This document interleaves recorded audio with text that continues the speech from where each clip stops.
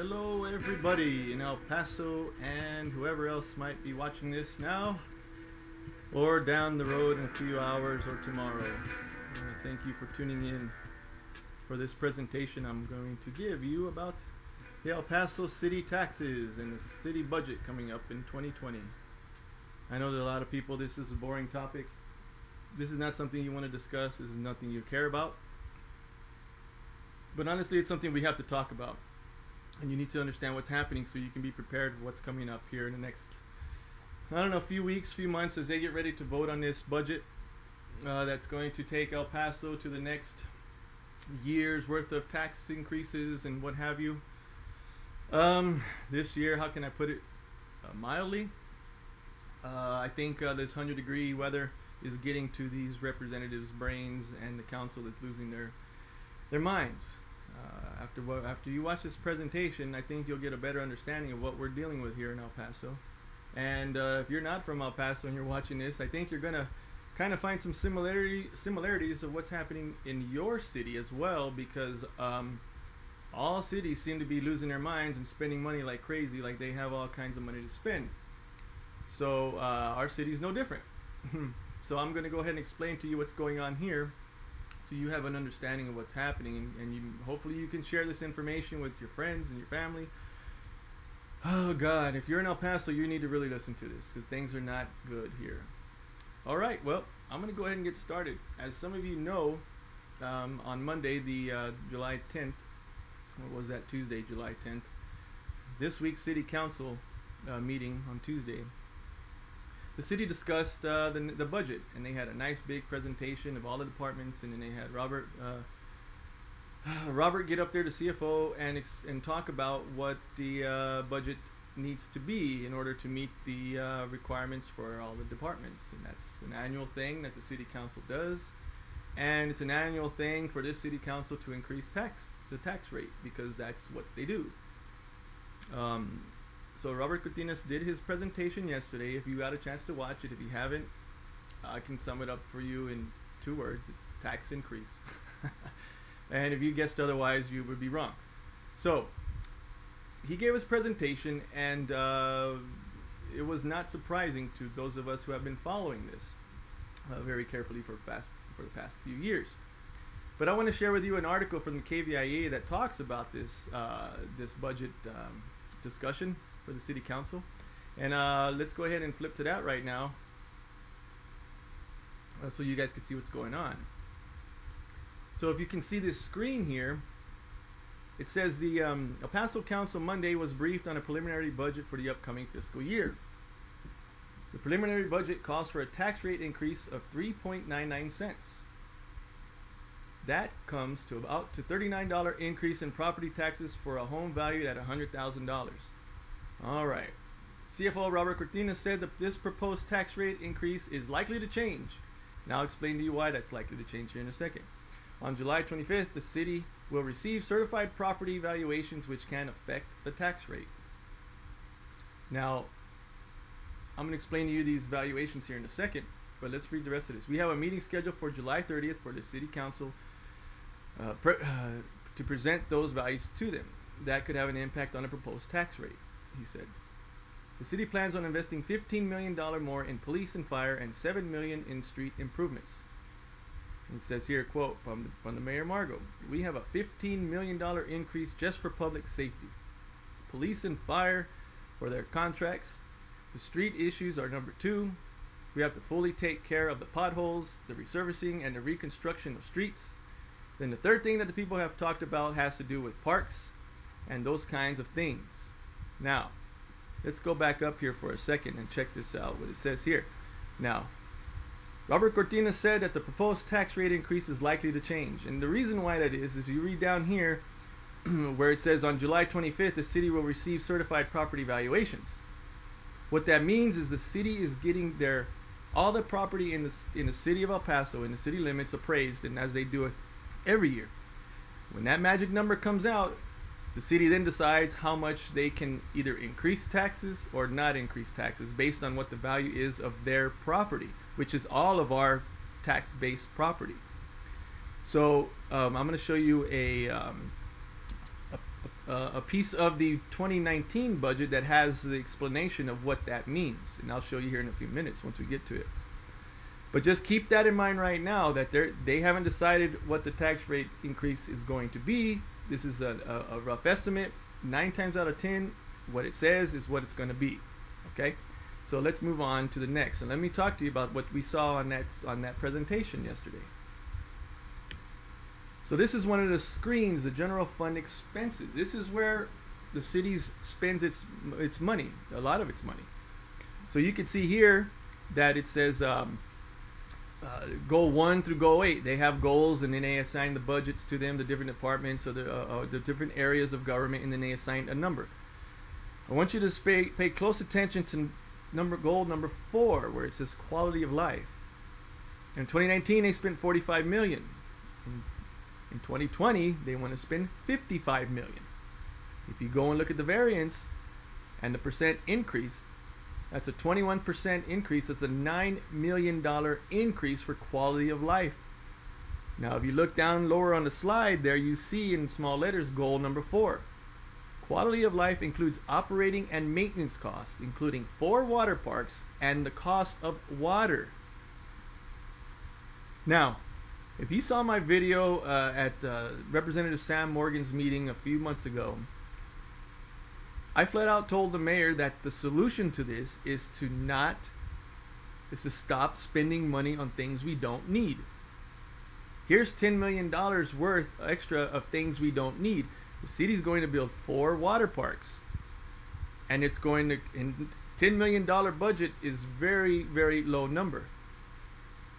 But that's the goal, to build 4 water parks across the city, and then you got to pay for the water. All right. But understand that the CFO Robert Cortina said a few weeks ago, in his interview, he told the city council, actually during the city council meeting, this is last year, or earlier this year rather. Robert Cortines, look at that middle paragraph. Well, he says in the top paragraph there that the idea of closing swimming pools and libraries and rec centers should be the idea for next year, because the budget is not going to agree with the amount of revenue they take in. So Robert Cortines told the council in the middle paragraph should also consider decelerating the hiring of police officers to help the city meet rising costs for public safety and debt on the 2012 quality of life projects. He goes on to say, he said the council's acceleration of police hiring, quality of life bond project completion, and maintaining older facilities has increased debt and made those efforts more expensive. He goes on to say that come budget season, the council should consider closing facilities with their age, condition, and usage in mind. And here's a quote from our CFO. You're not going to save a whole lot of money by closing one of those older facilities down, but that's an option. And he goes, that's potential for a reduction in costs. But then if you look at the bottom right here, Cortines says the city is not producing enough new revenue to keep up with the rising operation and management costs and debt service obligations that need to be paid. Now, if you understand how this works, the city brings in revenue with primarily 2 streams. It's property values and sales tax. And you get your property value appraisal rising, that means they make more money on your tax. Now, sales tax revenue is a different story. If people go shopping, then that means more money they're going to get on sales tax revenue. If people are not shopping, it means that they're not going to make enough money, make as much money on sales tax revenue. Now, keep that in mind. I'm going to show you a chart here on our population growth and what that means for El Paso and what that means for this budget. But so what you have right here, you have the CFO saying you are not making enough money, you are not bringing in enough money to keep up with the operating and management cost of what's going on in the city.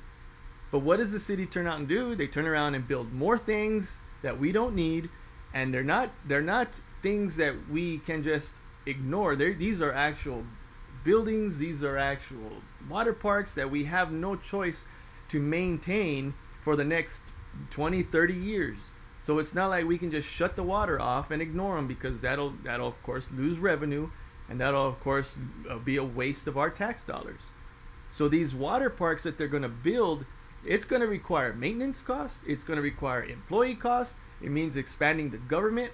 The city council is getting this city into becoming a business, and the city is spending money on things that it cannot guarantee are going to bring in revenue. Now, in an article Cortina said just yesterday, in a comment he made just yesterday, he said none of these new ideas or these new ventures is going to bring 100% return on the cost. He admits it, and anybody who's in business will tell you that there's no way the city is going to make a profit or even break even on these water parks for ages, because it's impossible.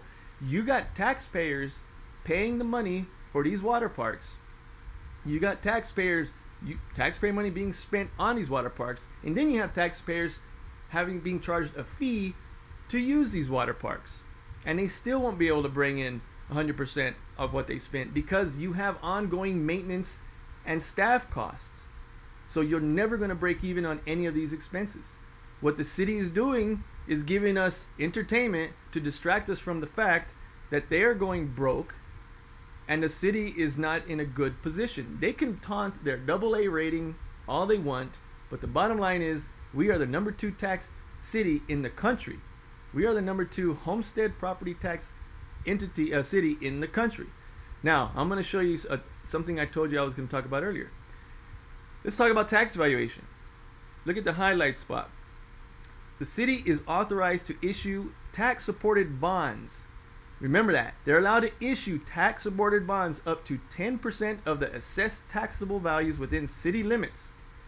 The total certified assessed valuation for year 2018 is $35 billion, setting the debt limit to $3.5 billion. All right, now remember the number $3.5 billion.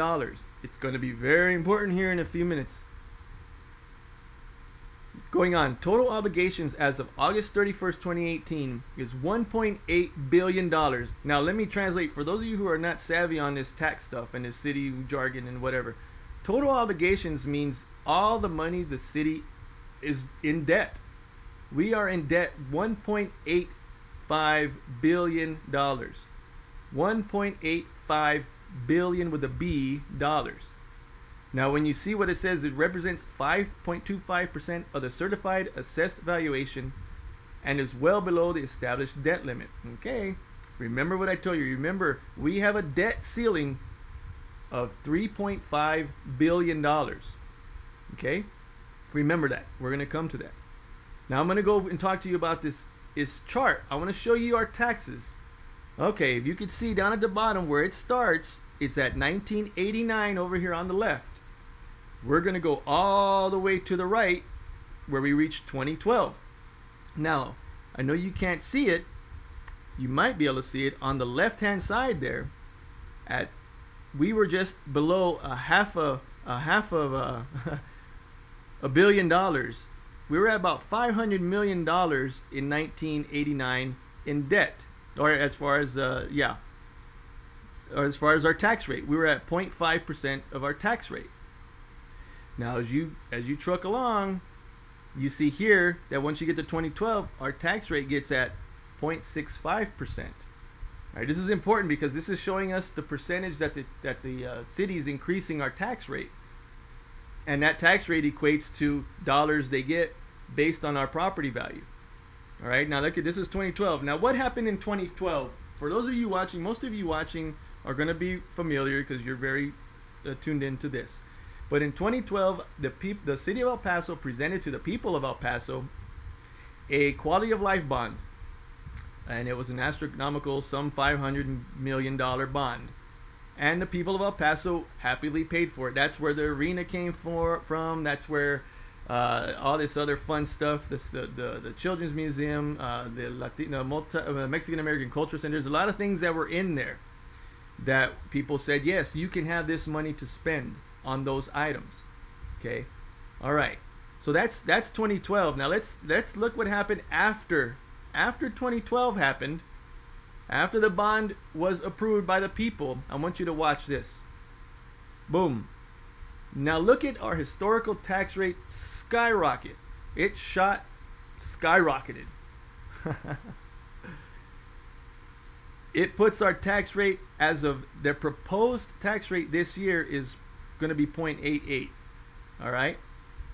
We went from like 0.68 to 0.88 in a matter of 7 years. That's huge. That's a 34% tax increase to the people of El Paso in a matter of 7 years. Think about that. 34% increase in only 7 years after that bond was approved and the people voted. The people got suckered into that. The city lied a lot, and they twisted it all, and they gave us false numbers, and they ended up forgetting to include the cost of interest of items as you go along. And this is what we're dealing with now. If you watch this, if you watch their presentation, you are going to see that this is where we're at today. All right. So that's going to be a 34% increase over the last 7 years since that bond passed. Now, if you have population growth and you have more people coming to El Paso, or even just being born and growing up, that are going to pay more revenue in sales tax or more revenue in property tax at the same rate or similar, you'll be fine.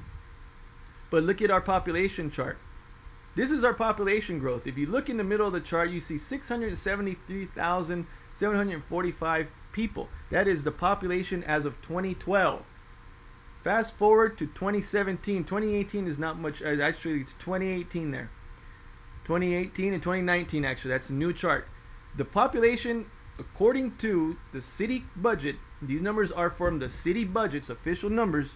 The population today, or this when they took that number, was 690,000 people. We gained 16,000 people over the course of 7 years, or 2.45% increase. Let's go back. Our tax since 2012 has increased 34%. Our populations only increased 2.4%. You do the math, and you see what that means. For those of you that don't know what that means each one of us is paying a hell of a lot more for taxes, because we are having no population growth. No other new citizens are coming to El Paso to help us pay for these items, to pay in property taxes, to help this city do the things they want to do.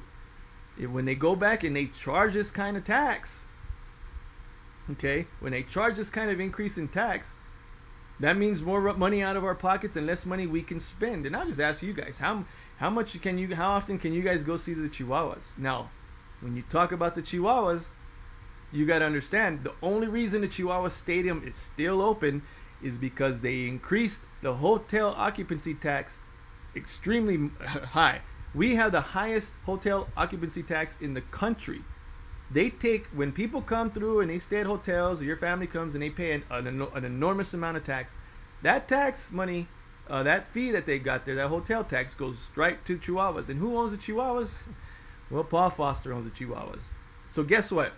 The tax money from those hotels are the only reason that stadium is still open. Because last I checked, they were about 250,000 or so in the red, according to their latest budget numbers. The Chihuahua Stadium is not sustainable. No stadium in this country is sustainable. Understand that.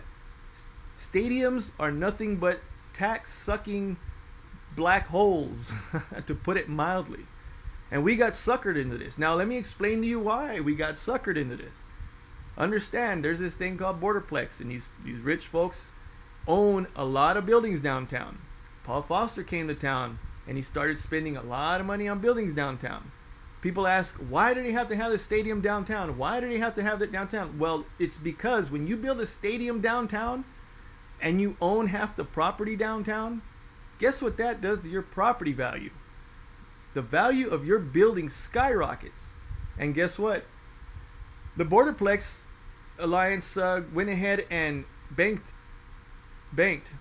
After that stadium was built, they decided, hey, we need to put in here an arena.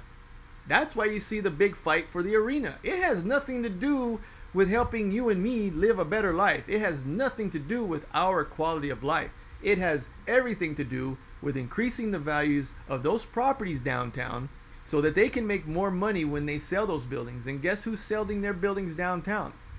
The Borderplex is selling the Chase building, the Wells Fargo building, and a couple other buildings that they owe to our friend Paul Foster. So they're making a killing off of him, and guess what? He needs that stadium. He needs that new arena built downtown. Okay? He needs a new arena downtown because that arena goes in, and guess what? That value goes up even higher. And then that means his buildings gain even more value. So you got to understand, this quality of life bond that they gave to us and sold to us in 2012 has done nothing. And you could see by this chart right here, that quality of life bond did nothing but suck dollars out of our families' pockets. That's all it did. Meanwhile, what's going on with our streets? What's going on with our police? What's going on with our fire department? What's going on with the things that truly matter to you and I as citizens? It's being neglected. Those items are being neglected. I got something coming up here on this next slide that's going to really open your eyes if you haven't seen it yet.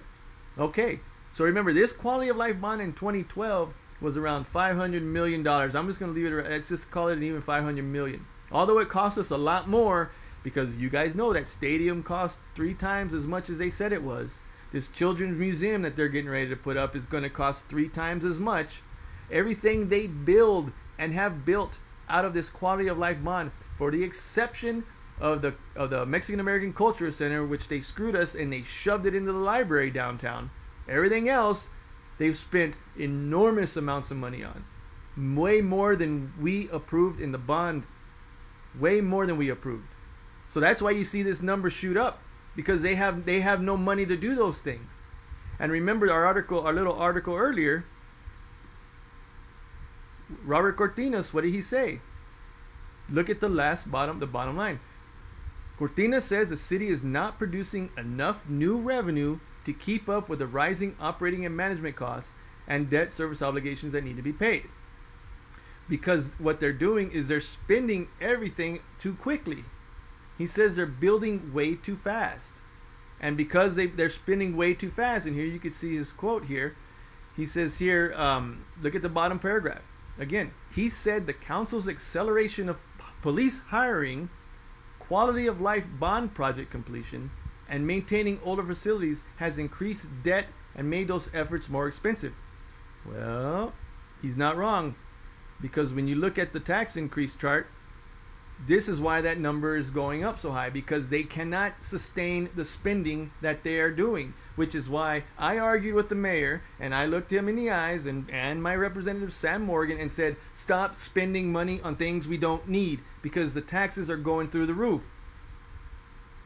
You know, these people, they're spending your money, so it doesn't matter to them. They don't care what you think, because it's not their money, it's your money. And that's the problem with our local government here. I don't care if you're a Democrat or Republican. It doesn't matter. We got a Republican mayor. We got all kinds of Democrats on the city council. They don't care either way. They're spending your money. All right, now, here's the zinger. Are you guys ready for this? Just today, and now you know we're already at $1.8 billion. All right, we're already at $1.8 billion in debt. Okay. We're already at $1.8 billion in debt. And guess what? This came out just today in the city council. Boom. Now guess what they're considering? El Paso City Council is considering nearly $1 billion bond for expenses, including public safety, for our November ballot.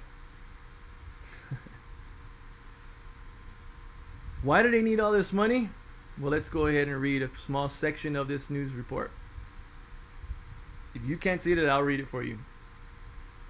It says here that nearly 504 miles of residential streets and nearly 170 miles of arterial roadways need resurfacing, while dozens of other streets need reconstruction, according to city presentation.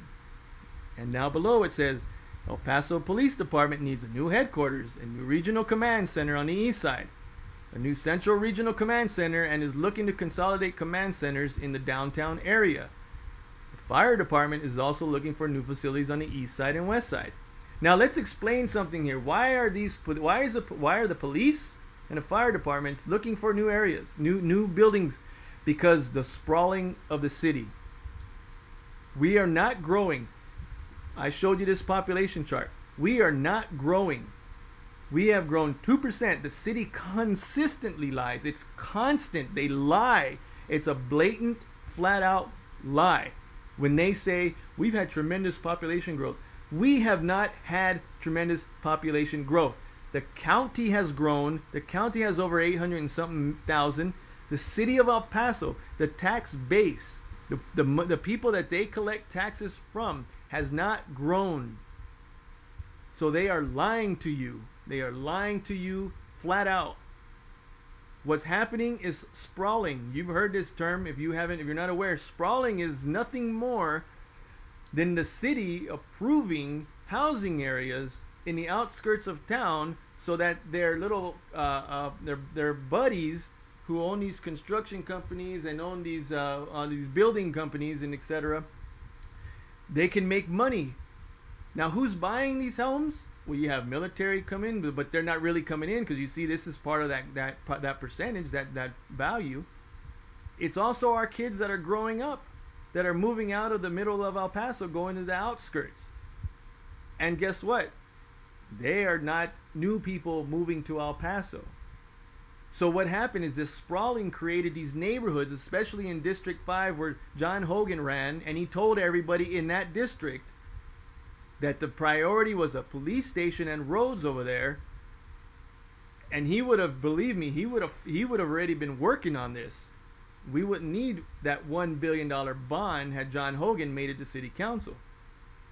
But instead we got some other knucklehead in there that never knew politics in her life, did nothing but sell a few houses, got money from Foster and Hunt and the other billionaires, and she now is at their beck and call. And that's another presentation I'm going to show you. I wanted to put it here. I didn't want to make this too long. But anyways, you got city council members on that council that don't know squat about how to run a city. You got Schwartzbein. You got, I can go down the list.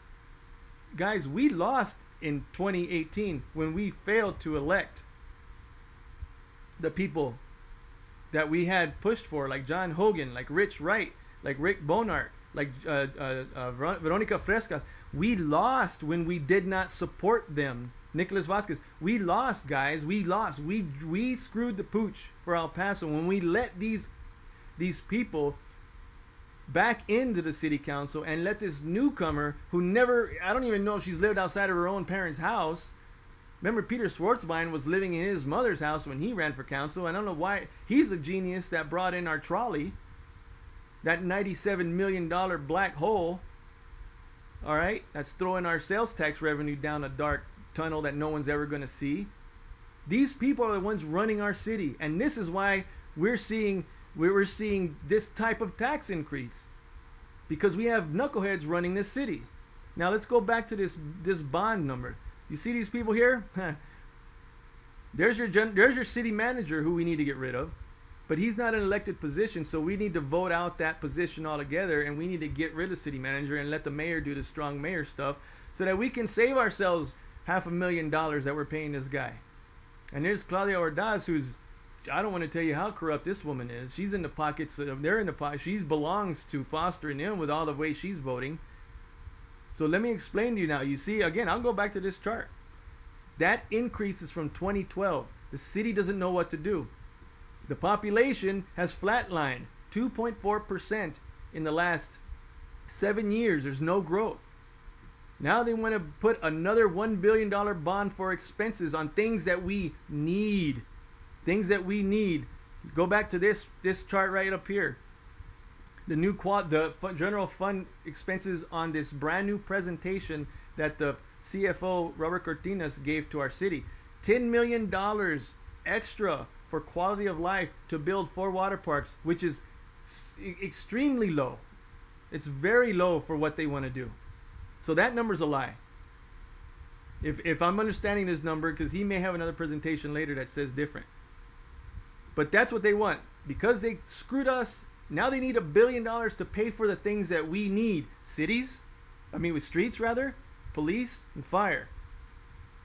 Now guess what this $1 million, for you people who don't know what a bond is a piece of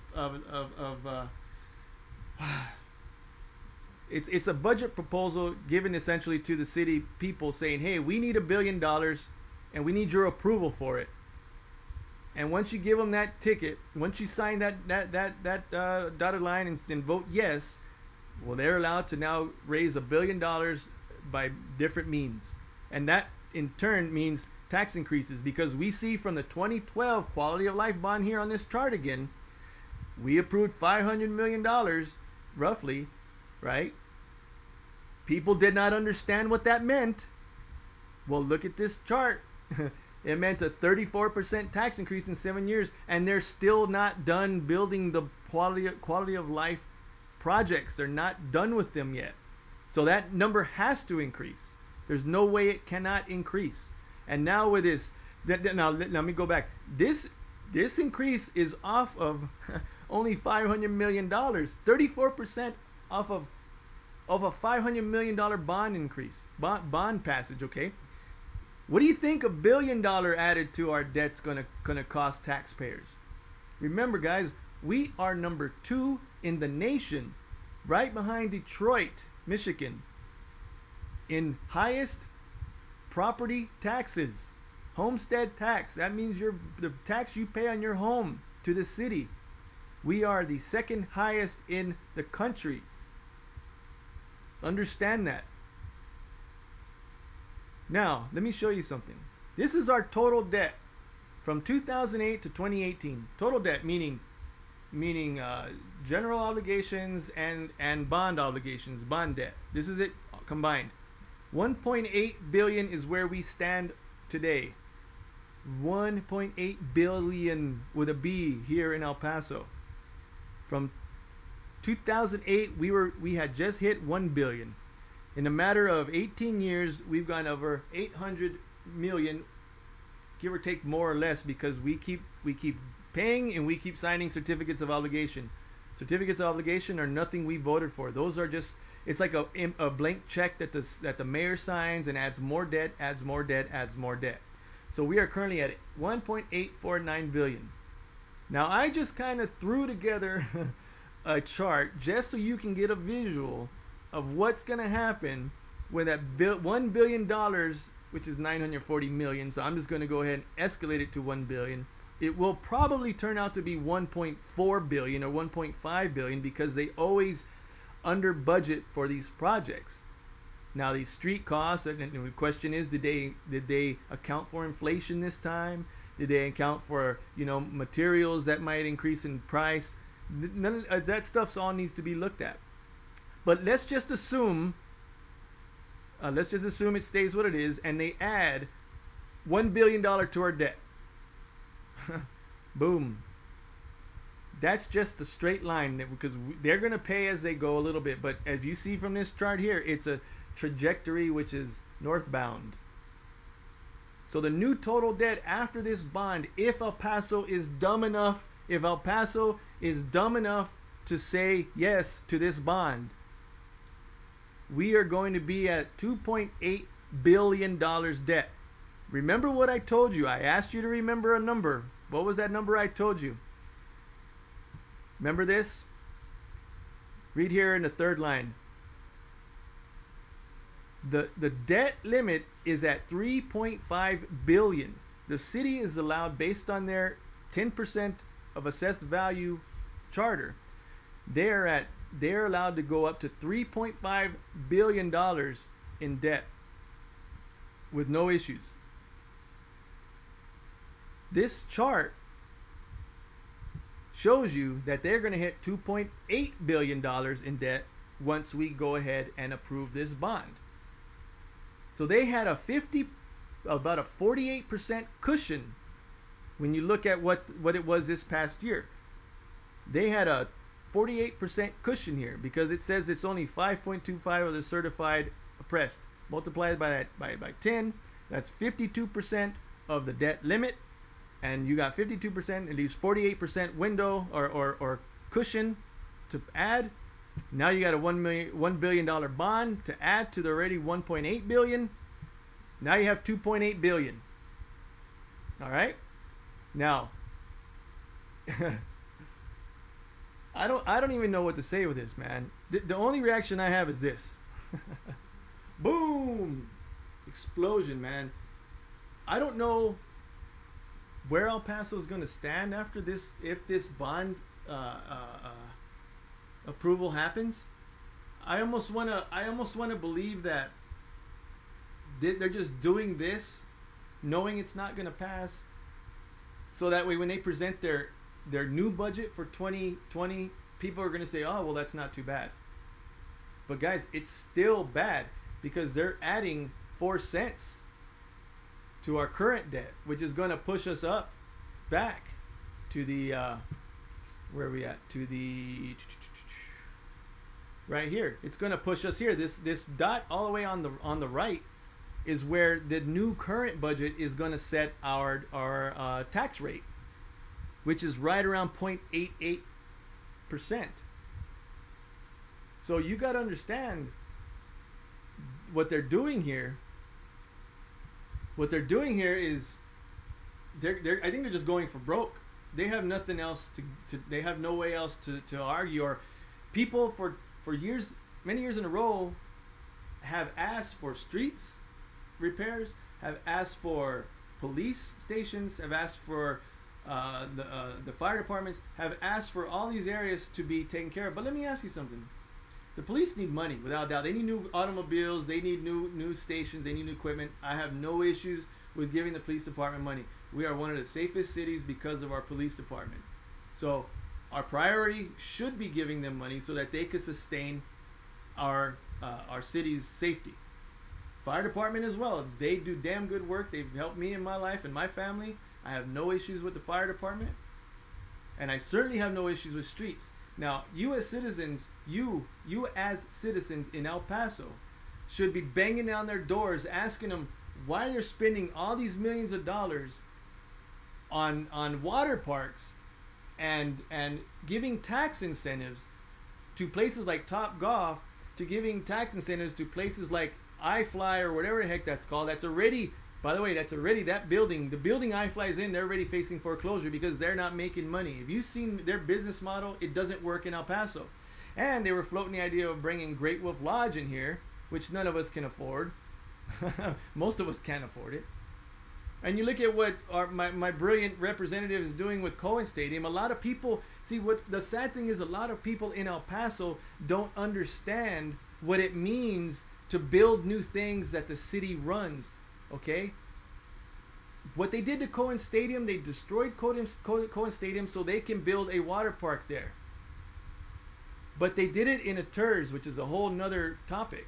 But that TERS steals money from us, and it puts it back in those developers' pockets in that area. In a sense, what that's going to do is, first of all, it's going to build a water park that, guess what, you and I are going to pay for, because we have to pay for the maintenance of that thing. It's going to cost $20 million just to get that area ready and build this park. Okay, $20 million. And then on top of that, they're going to be building buildings around it like kind of like they're trying to do some kind of entertainment district thing where you have stores and restaurants and stuff, which is fine. But how they're doing it is garbage, man. What they're doing is they're going to build, the city's going to build these buildings and essentially tell a company like Dollar Store or like, I don't know, pick a store, XYZ store, and they're going to bring them in and they're going to say, you're going to use this building, and for 30 years, you're not going to have to pay a dime except for the sales tax. You're not going to have to pay a dime for the property. You're not going to have to pay, because that's the TERS. That money that comes back from the TERS, that they look at the property value, what it is right now, they freeze the property value. As that property value increases, all that extra revenue that we should have gotten goes back to the developer and goes back in the TERS. That's why when Morgan and them say, oh, it's a private-public partnership, that's a great deal. It's a deal that screws you and I. What it does for us, it does bring us stores there. It does bring us a water park. It does bring us things there. But let me ask you, what is it worth to you? What is it worth to you to have your money being given to a business that's most likely from out of town, a corporation, to be there just so you can go and spend money at their store that you're already paying for to begin with? Is it worth it to you to have this, or to have that money instead of being used for your streets, for your libraries, for your parks, for the things that matter that the city should be doing? Does it matter?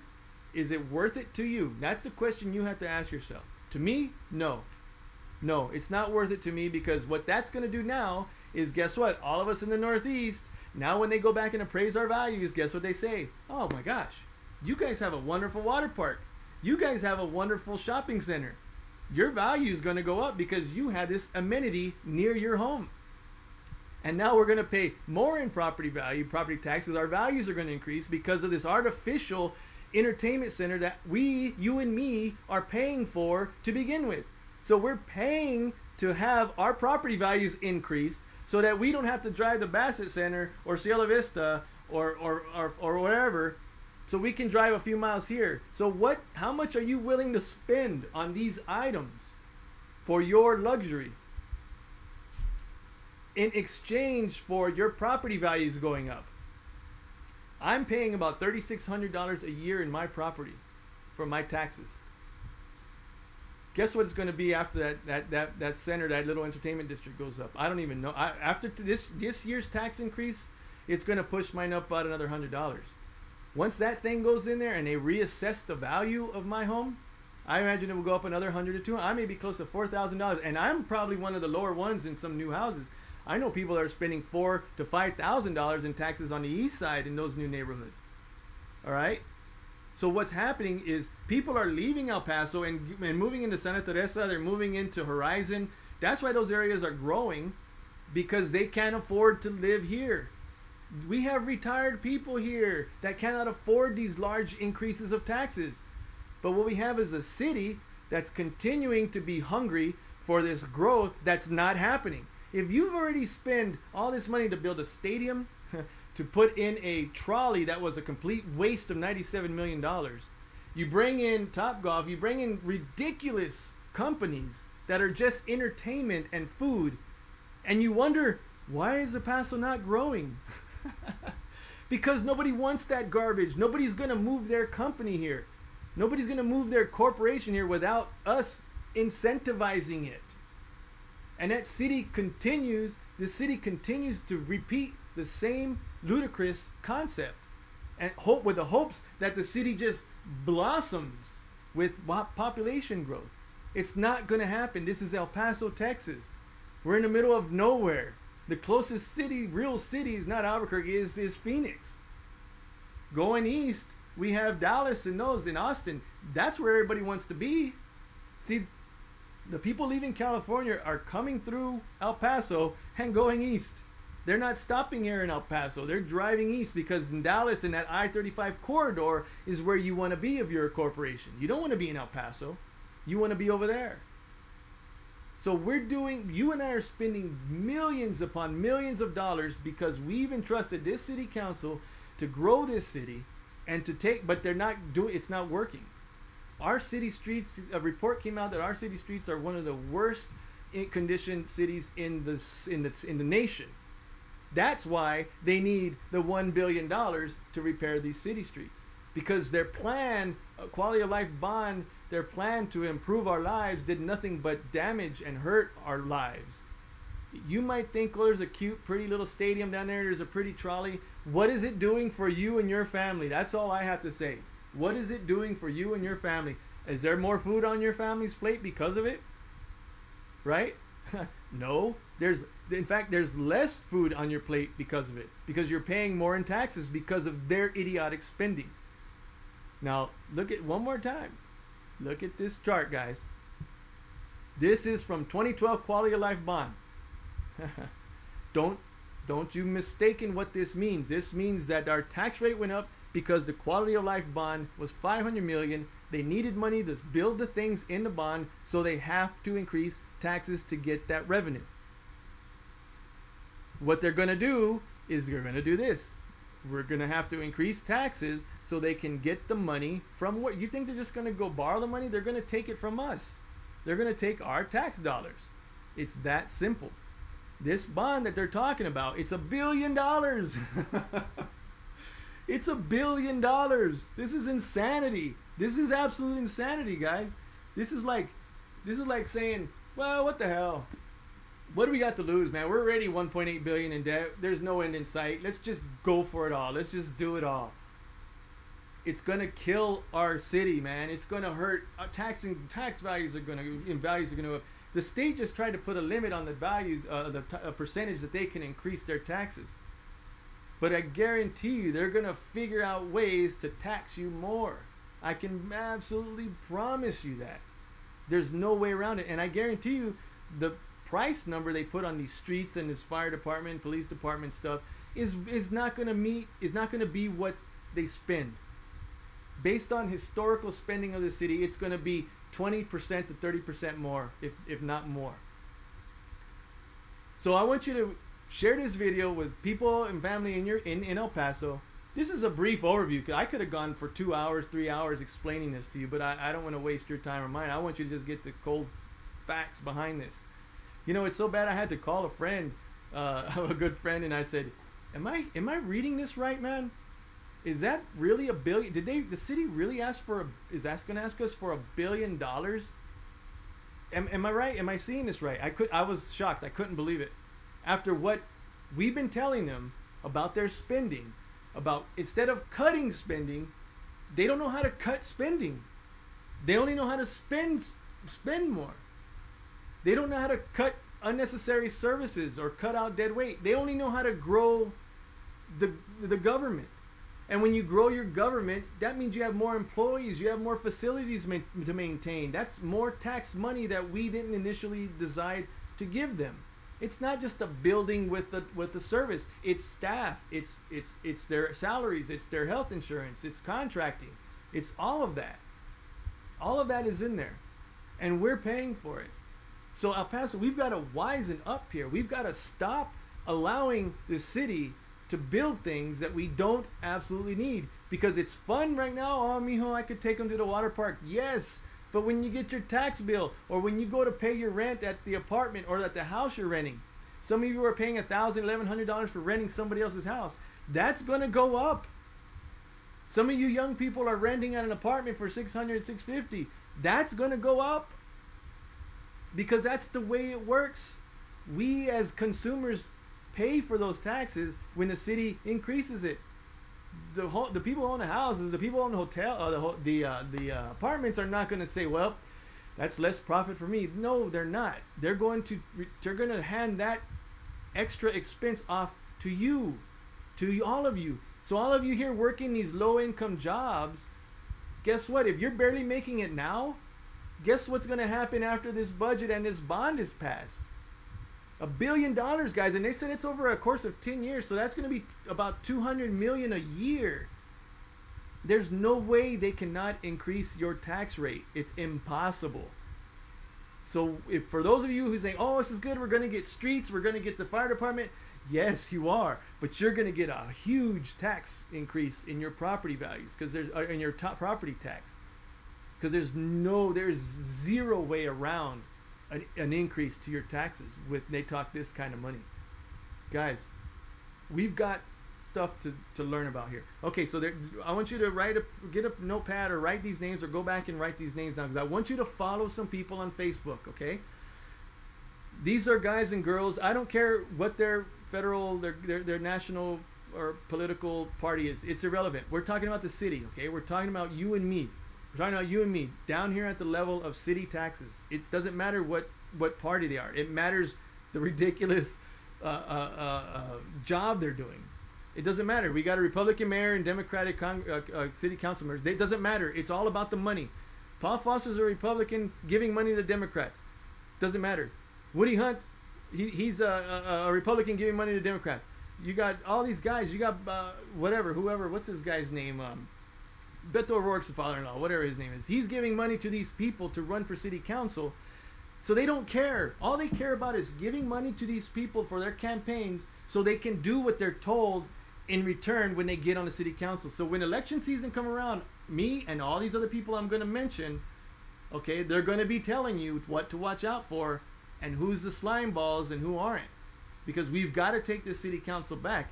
Okay, now I'm going to tell you, first and foremost, my friend, my good friend, Judd Burgess.